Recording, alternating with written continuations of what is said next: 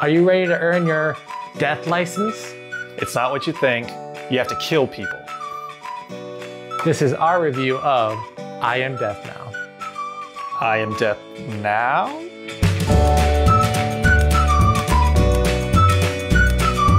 I Am Death Now is a take that set collection race to the finish where you're a student death trying to earn your death license. At the start of each game, each player receives 1 death student and 5 test subjects. The goal of the game is to be the first player to kill all of your test subjects. You kill your test subjects by inflicting pain on them using pain cards. The different colors match up to the different symbols on the test subjects, and you have to get the total number of points on there in order to eliminate them. During their turn, each player starts out with 5 cards, and then they can keep playing as many cards as they want until either they run out of cards or they discard 1 card to signal the end of their turn. Players don't have to play any cards if they don't want to. You keep going around the table counterclockwise until 1 player has eliminated all of their test subjects.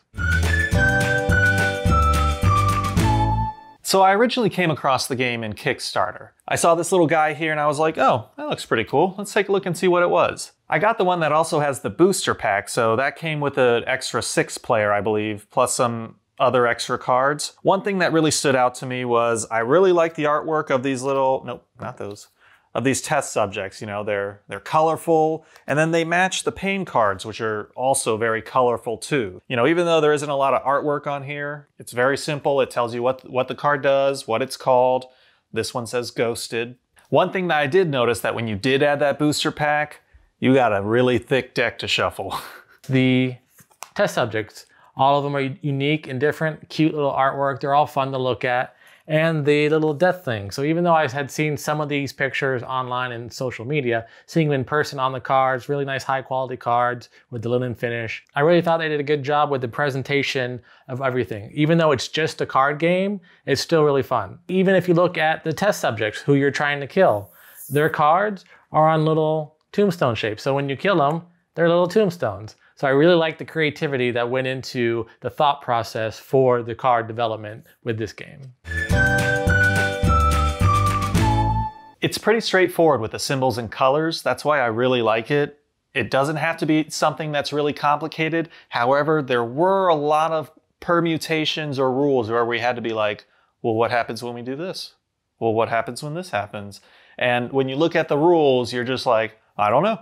There are a lot of instances where house rules can kind of take effect as you're going along through it. You can run into, okay, I played this card and this card and this card, and what happens when this happens? And the rules don't necessarily have that. There are a couple little permutations in the rule book, but not enough to cover all of the different cards that are in gameplay. Some of the cards are immediate cards that need to be played right away. So what'll happen is I'll draw 5 new cards and I'll read, and I'll see a cheat, but if I don't finish the whole card reading, and it's on me, then I won't know to play it right away. So what happened a couple times is we would play 1 or 2 cards and finally we'd get to it and we'd be like, oh, I was supposed to play this right away. So what do we do now? Yeah, no, I don't think that's on you. I think that's an issue with the game. So for their second round, I think that they should relook at their design for the immediate cards. Another thing to note is these test subjects, they have little immunities and pairs with.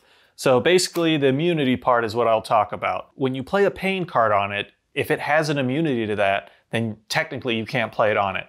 So it's kind of up to the other players to keep you honest. And there were times where Teresa would kill a patient or a test subject and we'd be like, hey, you can't put that on there. That mechanic of it had us looking, but then after an hour in, we're like, whatever, just put it on. We kept bringing people back to life, or we kept adding test subjects. So inevitably, someone was getting close to winning, being 1 test subject away from winning. And then everyone would gang up on that person, give them new test subjects, bring their test subjects back to life. So either now we have 7 test subjects or all 5 of them are brought back. So the game kept going and going. After an hour, we're like, is this game ever gonna end? I'm sure the more that we played this game, statistically, the time would average down a little bit. It's just when we were playing, we just happened to keep on going.